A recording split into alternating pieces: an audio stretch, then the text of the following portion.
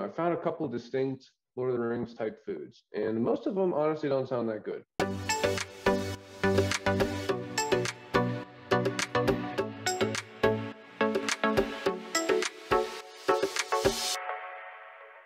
Hello, welcome to the Bookends. This time we're reading Lord of the Rings, The Two Towers by J.R.R. Tolkien. Spoilers, there's spoilers ahead. Yeah, you want to get into our toasted BLTs? BTL. Book, talk, learn. I would like to go first because I want to set the bar kind of low. No, I'm excited. I want to see this. So I did a Middle Earth food guide. There's some food throughout this. I was getting kind of hungry watching this movie, so I thought I would do a little how-to here.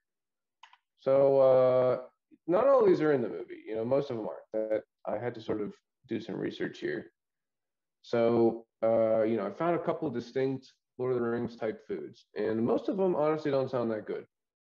So we've got cram, which I don't think that this was in this movie, but it's sort of like a hardtack biscuit that lasts for like a really long time, and it doesn't really taste that good.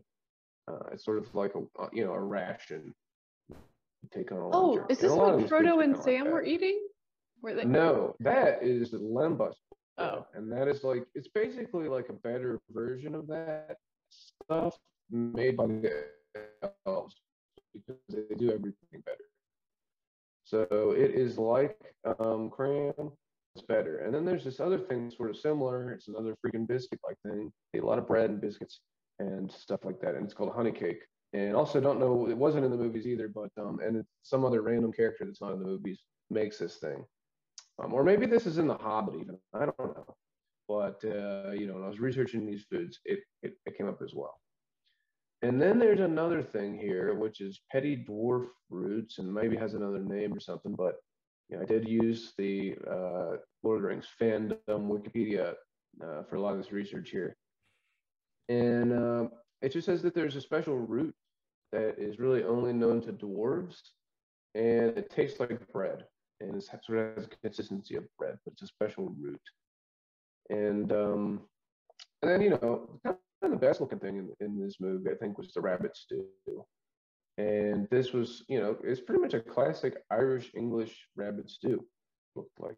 So anyways, we're going to kind of go through how you might make some of these things. I'm not going to go through all of them, but I do have some links that I'll be posting in case anybody wants to make these. There's some people that did a lot of research, experimented with these things. I wanted to try to make the rabbit stew or something like that and try it out, but I made this morning, so I did not have time to do it. But we'll just start with the lembas bread. So the lembas bread, it looks kind of like this. It's pretty cool stuff. It's okay. It's like it's better than the cram, but it's still sort of like something you'd take backpacking or something. It's not like this is not like the best, most flavorful thing you'll ever have, but it still looks pretty good. So I found this blog from the Starving Chef, and they made this lembas bread. So if you want to see how to do all this specifically, you can go here and really get some great instructions. I sort of condensed it for this presentation here, but basically you just need some flour, you need some warm water, some sugar and yeast, of course, to make your dough, a little bit of salt there too, and we'll go into what to do later. But we got some seasonings, Italian seasoning. I'm pretty sure that's not from Lord of the Rings. I think that they really should have done more research on this part, but we'll accept it. We've got olive oil. And then I don't even know what this is, but fleur de sel. I guess maybe it is flaky salt, but flaky salt there. So real quick, basically, hold on. Yeah. Does anyone else feel like his sound is really like gravelly or hard to hear, or is it just me? A little bit. Okay. I don't know if you have. Okay, maybe it's just me. I'll try to go slower. Maybe that will help. So to make this, lambda bread. Basically, you're going to make the dough by mixing the flour, salt, water, yeast, and sugar. And stand the mixer, some kind of large bowl, and you let that rise until it roughly doubles in size. Then you're going to add your herbs and your spices, maybe drizzle a little bit of olive oil on there, and leave it for a little bit to rest, and you'll preheat the oven to 375 degrees Fahrenheit. After that, you'll cut it up into little squares. I probably should have put this on there. Make it look kind of like the nice lambda bread cracker-like things. And you'll lay it out on a baking sheet, and you'll bake for 20 to 30 minutes. And after the 20-minute mark, you're going to check every 5 minutes to make sure that the bread is good to go. And if it is, you take it out early. If it's puffed up and baked all the way through, it's good that golden brown. And then you take all that and you wrap it in a large leaf. I wasn't sure exactly what kind of leaf, so it just seemed like it would kind of make sense because I've had tamales like that. So that's a little improv that Yeah, that's definitely the best way. You get that plantain flavor. Perfect. Plantain leaf. That's definitely something you could find in the Middle Earth. So this one, I wanted to just go ahead and share this. What we need is a few good taters. Yep, I can hear it. Taters, precious. What's taters, huh? Potatoes. Boil 'em, mash 'em, stick 'em in a stew. Boil 'em, mash 'em, stick 'em in a stew. Boil 'em, mash 'em, boil 'em, boil 'em, boil 'em, mash 'em, boil 'em, boil 'em, boil 'em, mash 'em, stick 'em in a stew. Boil 'em, mash 'em, boil 'em, boil 'em. Potato, potato, potato, potato. Boil 'em, mash 'em, stick 'em in a stew. Boil 'em, mash 'em, stick 'em in a stew. Boil 'em, mash 'em, stick 'em in a stew. Boil 'em, mash 'em, stick 'em in a stew. Potatoes. Taters. What's taters, huh? Taters. What's taters, huh? Boil 'em, mash 'em, stick 'em in a stew. Boil 'em, mash 'em, stick 'em in a stew. Boil 'em, mash 'em, stick 'em in a stew. Boil 'em, mash 'em, stick 'em in a stew. What's taters? What's taters, huh? Boil 'em, mash 'em, boil 'em, boil 'em, boil 'em, mash 'em, stick 'em in a stew. Boil 'em, mash 'em, boil 'em, boil 'em, boil 'em, mash 'em, stick 'em in a stew. Taters. What's taters, huh? Oh my god, the end of that just was a little I hope you guys enjoyed that. something like out of a nightmare or something at the end. That really What the clarified. shit is going on? Oh God. All right. Okay, what do I do? God.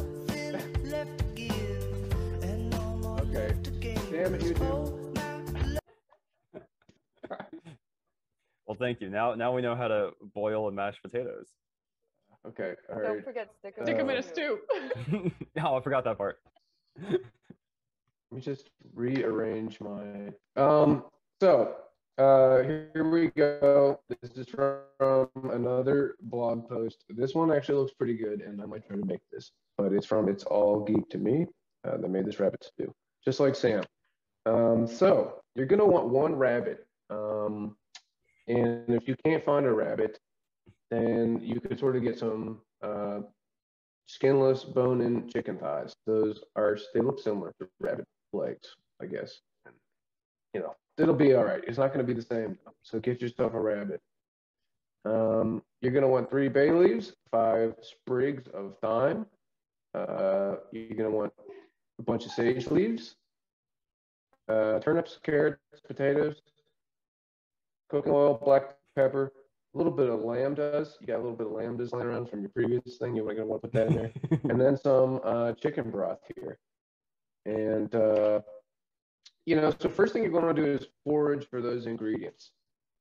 This is really going to make this better. You're going to be glad you did. So, if you can catch the rabbit yourself, if you can get all those turnips and potatoes and carrots, you should get them from the wild. And you're going to chop up all the vegetables. You're going to do a little saute with the rabbit, the turnip, the carrot, potatoes. So you're going to make sure those are sort of nice and golden brown. They're pretty much cooked through. And you're going to take your flour and you're going to just add that to your saute dish there until you've sort of got yourself a nice roux. to thicken up this stew here. Then you're gonna add your chicken broth. You're gonna add your herbs and whatnot, and you're just gonna let that simmer for like 90 minutes. Or if you've got a crock pot, turn this into a crock pot recipe. Bam! You let that cook all day on low. You can have yourself a delicious rabbit stew. And that's it. That's all I got, guys. The rest of that stuff, I have no idea how to make it, so I'm sorry. But I hope you enjoyed this. Check out the link. They, if you want to make this stuff. I was hoping you were gonna show us how to make the flesh of humans that the orcs like to eat when they travel. All right, guys. Well, I'm Well, gonna go cool, take a guys. This was good. Yeah. nap.